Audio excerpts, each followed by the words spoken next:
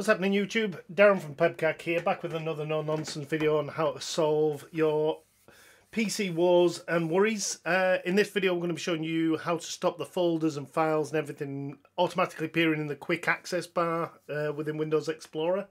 If you're not sure what that is, then this bit here is your quick access down here, these with the little pins next to them, so you can add any folder, file, whatever you like into there.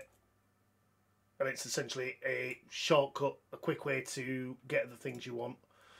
You can always right click and unpin from quick access, but if you don't want things to automatically appear there, the more files you go into the folders, this list will get longer and longer and longer and longer. If you want to stop that happening, this is how you do it, certainly in Windows 11 anyway. So there's a couple of ways of doing this, and it depends which version of Windows 11 you're on, Home, Premium, Pro. But if you open Windows Explorer, click on the three dots, go into Options. Depending on what version you've got, just down here at the bottom, you should get an option much like this. Show recently used files in quick access, show frequently used folders in quick access. As you can see, I don't have that option, but if you do, untick both of those and apply it. If you don't have those options, then what you're going to want to do is click on your Start menu and type Start, and you want Start Settings.